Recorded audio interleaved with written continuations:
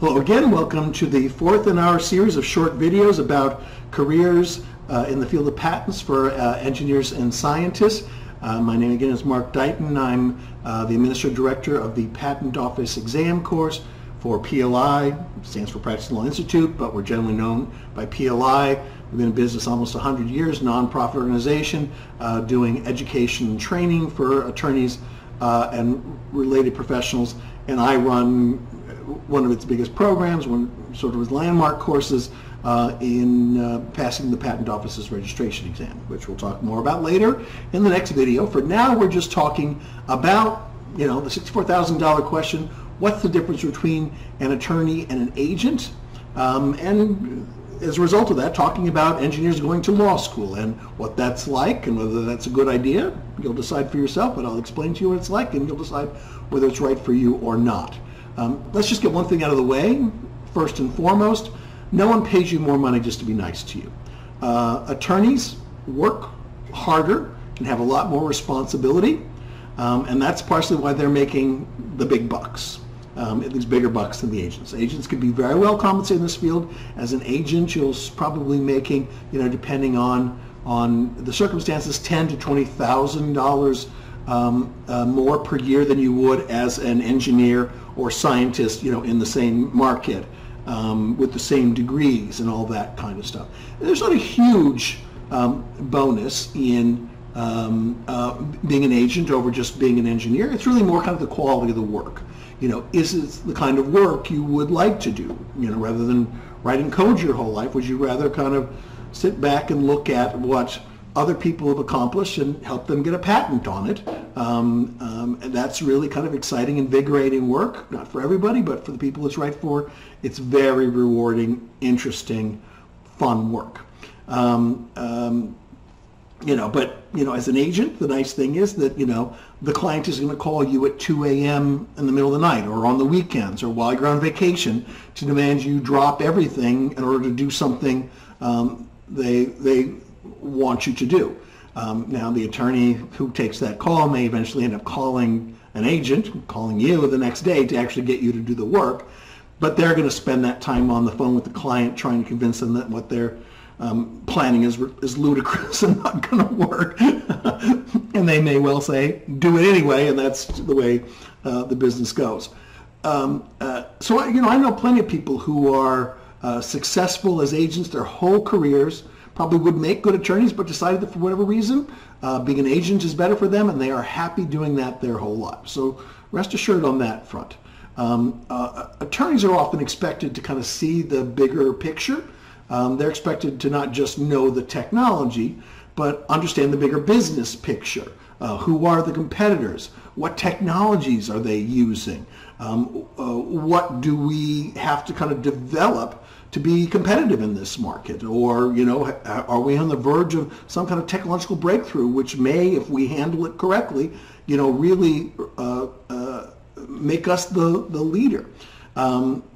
Agents are expected to kind of know more about the technology and maybe only the technology. Now, I'll say I know agents who have a very long history with a particular technology or with a particular client who may be called in for those kinds of meetings to decide, whether we're going to go get a patent or not on something. So it does happen, especially if you've got some sort of social skills. But really, that's the kind of thing that attorneys are generally expected to do.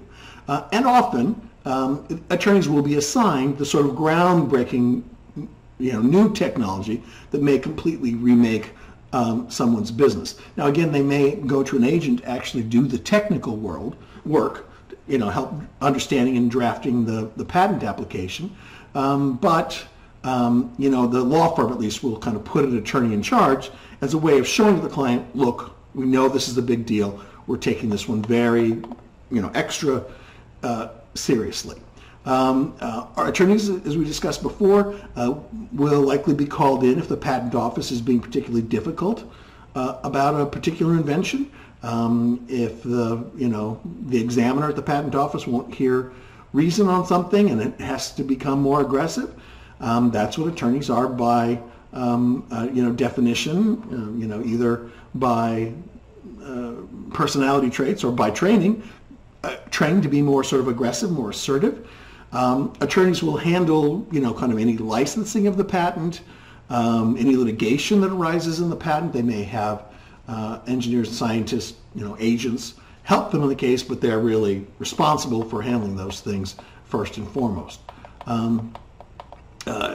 Attorneys are going to be expected to have a more professional demeanor and more social skills. I guess if you don't want to wear a suit to work every day, you should be an agent, not an attorney, because attorneys, it changes from firm to firm, but attorneys mostly are expected to be, wearing a suit every day.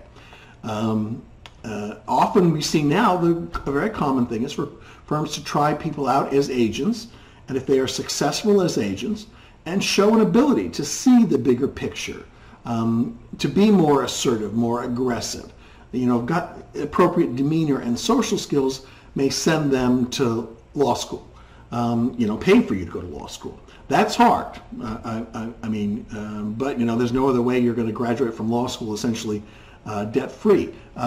You're going to have to go, and only certain law schools have an evening program, so you won't get the option to go to some of the best law schools.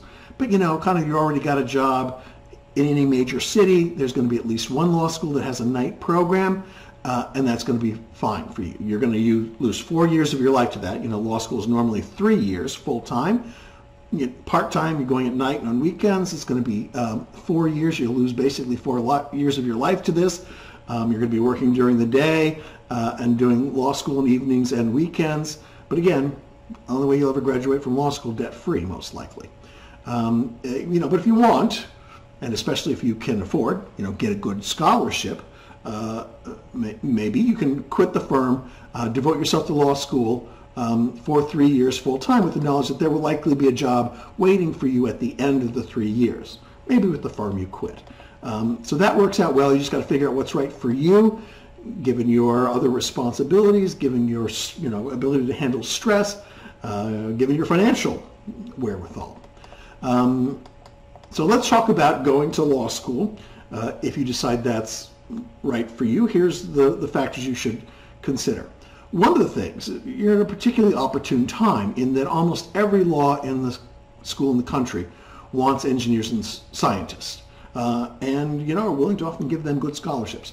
When I started, there were only really 6 patent law schools, and nobody else was interested. It was just considered too marginal a field.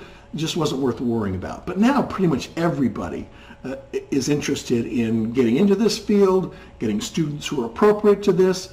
They know that's, this is where the world is going, and those are where the, especially the well-paying jobs are.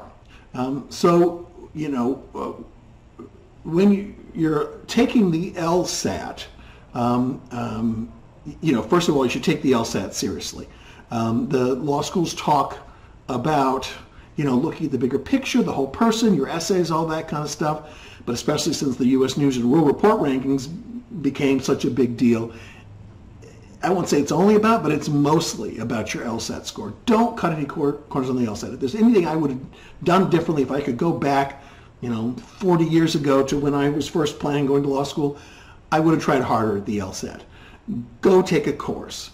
Take it seriously. Take the LSAT several times if you have to. Now, the good thing is that a number of law schools, I think it's now up to 20-something, but that's only a tenth of the law schools in the country, but some very big name law schools, I think Harvard, are willing to take the GREs.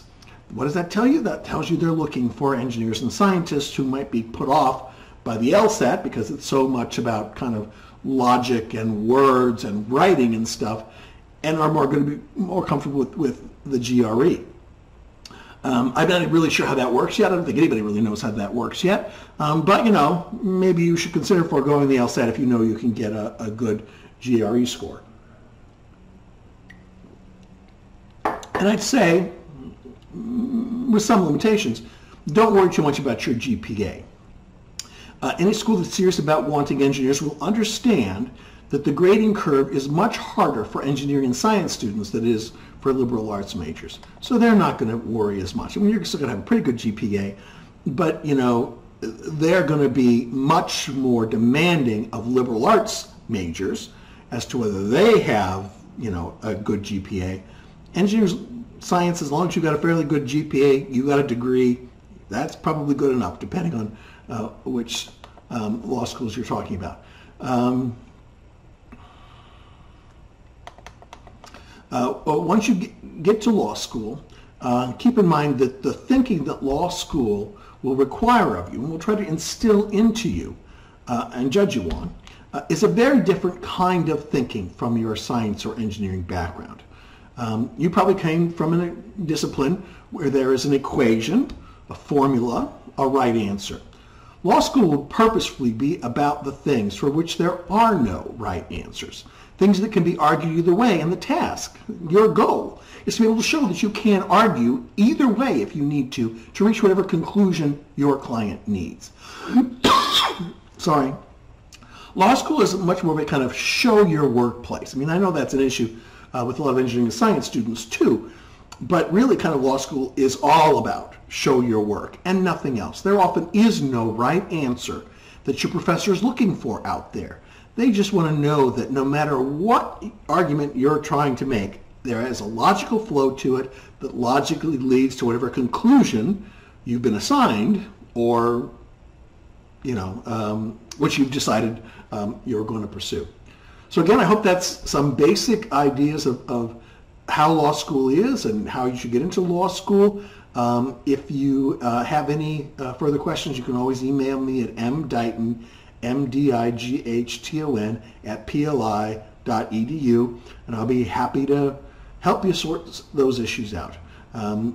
If you're still interested, you're thinking of maybe going to law school, I will tell you that one of the most important, one of the best things you can do at this time in the job market, in the history of this profession, is to take the exam before you go to law school. We'll talk about that more in the next lecture, but I will tell you that taking the exam before you go to law school will put you in a career trajectory that pretty much nobody else at your law school is going to be able to compete with. And I would highly recommend it.